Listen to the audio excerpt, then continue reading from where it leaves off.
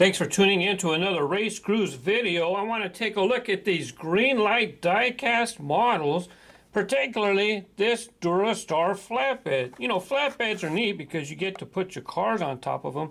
But when your flatbed is practically the same size as the car, yeah, it's okay. But these are introductory models, right? These are $1. These are just basic cost tow trucks.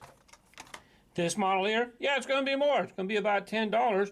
But then when you get your nice cars, you put a nice car. Look, it sits on a flatbed. I want to open that up. I want to look at why is it a value at a higher price. And since I'm opening up that one, we're going to open up this other international DuraStar. This one's a delivery. This one's a flatbed. On the back, you can see all three. These were released at the same time. You have these two. And there's also the Bounder. You have over there the 1986 Fleetwood Bounder. That's also in the set, and if you buy it at Toys R Us, you're going to get this package. If you find it other places, you're going to get different card art. I'm going to save this piece here for a separate video. Now, I mentioned that this has nice details like side view mirrors. Some models have bumpers that stick out. So when you open your packages, you want to cut around all the edges and then open this up and then take your die cast out nice and neat.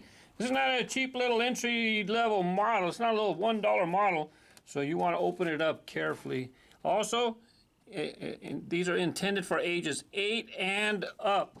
So there are going to be some pieces that are not intended for smaller kids. You know why? Rubber tires. And since they have rubber tires, the tires come off, so it's not intended for the smaller collector. Look at all the detail on the side. You got silver on the side.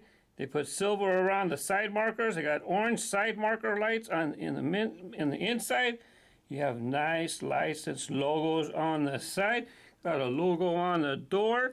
This thing, it's got nice details all over the place. There you go, some more licensing. Check out the grill. Not no simple little quick hit and they're done. No, you got your silver. It looks like you got black in the middle, black down here. There's a little emblem right there. Yeah, nice details all around. You can look inside. You see it's got an interior, 2 seats, and a steering wheel. Very, very nice. By the way, the base on this one is exactly the same as the base as the flatbed. That's because they're both international DuraStar. One's a flatbed, and this one's the delivery. Both of them have dualies. You got dual wheels on the back. And these are dual wheels. Check it out. Dual wheels. Look, actual wheels on there. It's not like it's one piece of rubber and they put a line in the middle. It's actual dual wheels. So collectors know that. And that's why these are marketed towards collectors. Now, like if you're an 8-year-old collector, these would be nice for you as well. Nice details. These are not the ones that you're going to throw in your toy box, though, because you're going to knock off these nice side view mirrors right here. But something nice for the collection. Now, that's it for the Pennzoil piece. Let's go ahead and get that flatbed. The flatbed came with a couple characters, little mini figures. Looks like we have a police officer. This one, he looks like he got a little. He's probably the truck driver. Looks like he's got his driver's log in his hand right there to keep track of his jobs. Here's the base of the flatbed, and it's just like I said. It's exactly the same as the delivery. That's because they're the same make and model. It's just that one. Oh, let's check the cabs. I didn't think about that. Look at the cabs. Yeah, look, the cabs are the same. Cabs have a little indentation. Cabs have some little design right here on the hood. Same design. Looking on top of the cab, the driver's cab, you have these lines. You can see the lines right there. So same truck design. Got some nice side view mirrors. This one, I love vehicles. I love vehicles that have light bars. So it's a tow truck. He's out there doing some emergency towing. So he's got to have a light bar on there so that people don't run into him when he's giving us a tow after our vehicles break down. We'll go ahead and give him a spin as well. Go ahead and zoom in a little bit. Oh yeah, check out brake lights. Got brake lights on the back. Very nice. Oh yeah, be careful. This part right here is really fragile. It's sticking out. See how it's a very small piece, very easy to break off. Be careful. Wow, we even have details on the mud flaps. See them right there? Nice, very nice.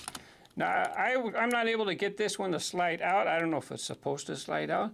Nothing wrong with collecting more than one brand. Here we got the Matchbox Tesla S. Looks real good on there. Fits real nice. Here we got the Hot Wheels 4 GT40. Looking good. Or maybe you like the better scale diecast. Greenlight has their own 1/64 scale diecast. I thought I would pick this one up, 1972 Oldsmobile Cutlass 442. These scale models have fantastic details as well. Now these are no $1 cars. These are going to be $5, $6. Check it out. Opening hood. Even got some color on the engine right there. You got detail in the front. You have your decals. You got headlights. Got hood pins painted on there. Got stripes on top, stripes on the side. Rubber tires. And I like that they got a lot of meat on there. That's how I like my die-cast models. I like big rubber tires on there. Got brake lights in the back. And look, two-piece. Have a two-piece. The spoiler is a separate piece. Check out the silver window trim.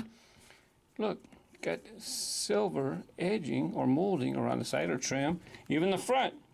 Yep, nice, very nice detail. We'll let him have a spin too. And then we're going to put him up on the flatbed. Now, I don't collect too many of these because I only like a few samples of rubber tires. So I'm a little more particular as to which models I pick up for my collection. For you, you buy what you like, buy what you can afford, and enjoy the hobby. These are fantastic pieces. Now remember, rubber tires, so you're not going to want to give these to the young ones, and they're intended for ages 8 and up. By the way, Greenlight does have chase pieces. Check this one out. Here's the regular version of the 1986 Fleetwood Bounder. Here is a green machine version. You see it's got green wheels. It's got a green base. Now with each different release, you know, sometimes they'll make the vehicle green. They'll make the wheel, they change it up, so it's not all the time. But let me tell you, with this set here, with this model right here, you got your Bounder, and you have the flatbed, and you have this one. With all three of these, if you find one with green wheels, you got yourself a rare green machine, and they're very rare. Only 2% of the run. So if they make 10,000, that means there's only 200 green machines. Very rare and very nice indeed. Anyways, it was fun checking these out. Maybe you want one to display some of your nicer models right there. Whatever you like. Enjoy the hobby. Happy collecting. Bye-bye.